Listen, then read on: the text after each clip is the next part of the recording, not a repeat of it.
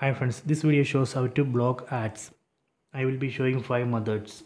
Open settings, tap on the settings app icon, then select privacy, tap on privacy. Step 1, select device personalization services, then select clear data, then select all time, then tap on clear data. This is a step 1. Go back, again go back. Step 2, select Google location history.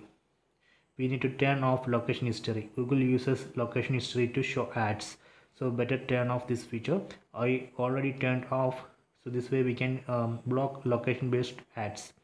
Go back. Step 3, select activity controls. Here we need to turn off web and app activity. Google uses web and app activities to show ads. Better turn off this. I already turned off. Then go down. Location history we need to turn off. I already turned off. Then YouTube history. Google uses YouTube watch history and search keywords to show ads, so better turn off this. I already turned off. Then go down, then select go to ad settings, tap here. So we need to turn off ad personalization. I already turned off, so this way we can turn off personalized ads. Then go back, again go back. Step 4, tap on ads. Here we need to enable opt out of ads personalization. I already enabled it, so this way we can opt out of personalized ads. So here we can see one's advertising ID.